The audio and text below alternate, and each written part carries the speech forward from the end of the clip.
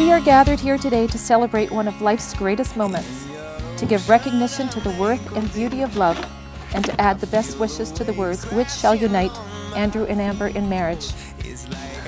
Dear Andrew, the day is finally here. The last 3 years has been an incredible journey, and I'm so honored to become your wife. You've taught me more about life and love than most will ever learn in a lifetime. While most parents meet their children on the day they are born, I met mine on August 18, 2011, over Dairy Queen blizzards.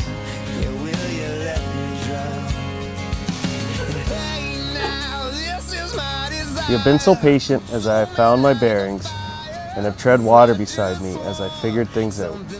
You are an incredible man and father, and I cannot wait to join you, Caleb and Drew, at the end of the aisle and start the next wonderful chapter in our life. All my love, Amber.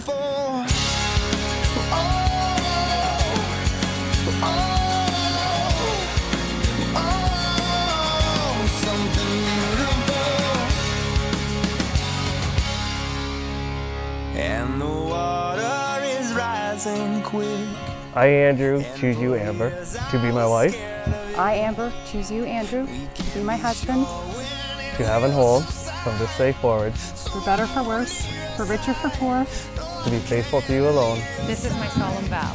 This is my solemn vow. Now this is my desire. Consume me like a fire. 'Cause I just want something beautiful to touch me. In the honesty and sincerity of what you have said and done, it is my honor and delight to now pronounce you husband and wife. Andrew, you may now be involved.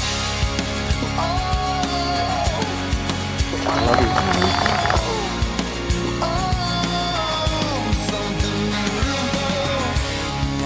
And finally, to my bride, we took two uniquely different paths in life. Our paths sometimes, ironically, have come close, but they never met until I think the moment it was supposed to happen. And today, the paths officially join. And we always talk about living for today, living for the moment.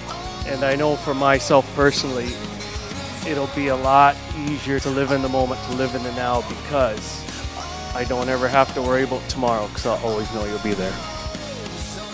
I love you with all my heart, and today I'm so happy to tell you I do. I will love you more and more as each day passes. Love, Andrew. There, I did it.